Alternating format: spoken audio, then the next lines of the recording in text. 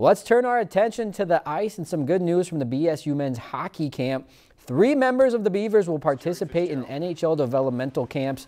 Sophomore defenseman Zach Whitecloud and senior goaltender Michael Bitzer will travel to California for the Los Angeles Kings camp. Newcomer Brendan Harris will stay in his hometown of Las Vegas and take part of the newly formed Golden Knights camp.